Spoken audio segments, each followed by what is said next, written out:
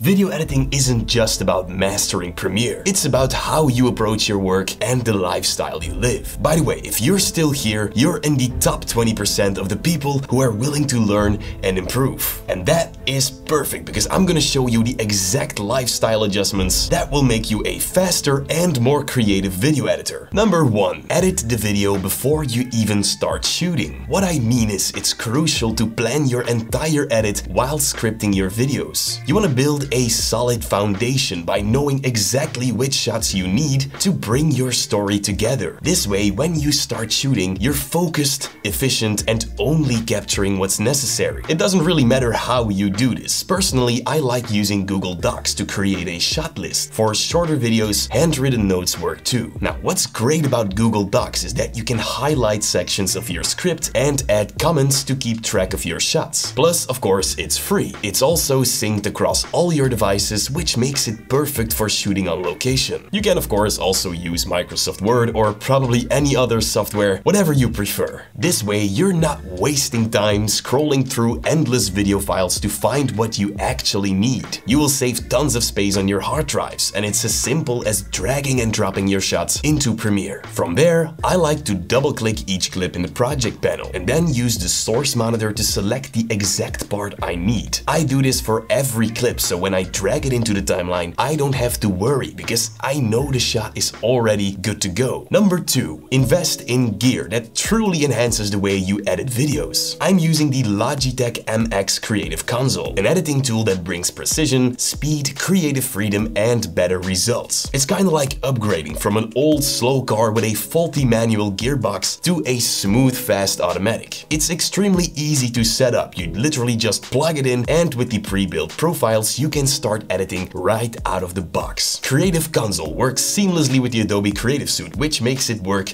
so well. In fact, they're actually partnering with Adobe, which is why you will get 3 months of Adobe Creative Cloud for free. And this is for both new and existing users. Also, I want to thank Logitech so much for sponsoring this video. If you're using the entire MX ecosystem like I am, you can access all of the MX devices in the Options Plus app. This can be used to customize them, and let's take a look at the MX Creative keypad now. As you can see, you have 9 customizable full-color LCD keys. You can adjust the brightness as simple as that, and with the 2 paging buttons, you can navigate an endless amount of pages. It's completely up to you how many controls you want. To add a page, simply click the plus button. You now have an empty page, and you can assign any action to these buttons. For example, opening Adobe After Effects. Simply drag and drop them and boom! You get the idea. I can literally control my operating system so much faster. I even programmed Call of Duty Black Ops 2, but unfortunately, I don't use that button very often. Oh, but I was just taking a break. Now, but what happens when you open up Premiere? It's gonna blow your mind. As soon as you open it, the pre-built profile for Premiere will pop up. The amount of time that these buttons will save you with every project you're working on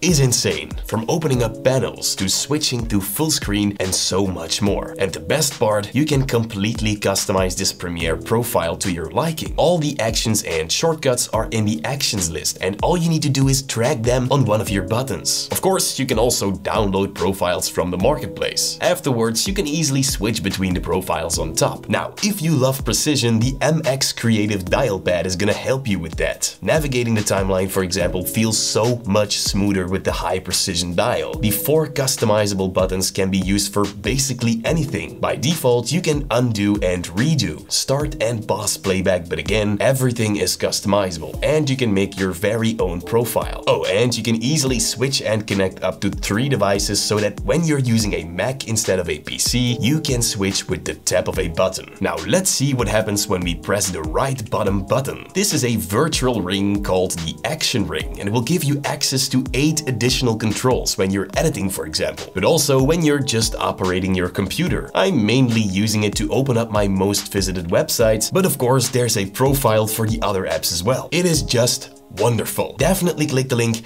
down below to learn more about the MX Creative Console. And now it's time for tip number 3, taking tactical breaks to boost your creativity and efficiency. Personally, I've always used the Pomodoro technique. It's very simple. You work in focused, uninterrupted 25-minute intervals called Pomodoros. These are then followed by a 5-minute break. You need to use that break to grab a coffee, for example, or just go stare outside into the distance, which is also great for resting your eyes and making sure they age well. Not that I know much about that, of course. Now, after 4 Pomodoros, you take a longer break, about 15 to 30 minutes, which is perfect for a walk or something completely unrelated to work. This method really works because the 5-minute break will completely reset your mind, making the next 25 minutes much more productive than if you power through without a pause. Over time, this technique will also train your brain to stay focused during these longer intervals. I've been a huge fan for this technique for years. I even used it when I was still in school and studying for tests. And here is a bonus. I actually work during my workout. After a set, when I have to rest 2 to 4 minutes, of course depending on the type of workout, I use that time to work on my iPad. But it's amazing how much I can get done and stay physically active. Number 4, create your own presets for literally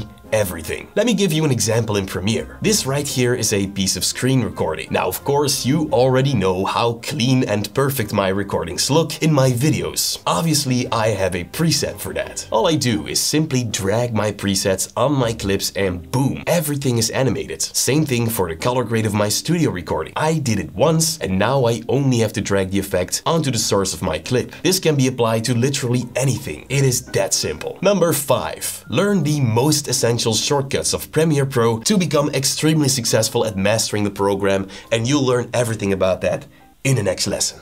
Thank you guys so much for watching.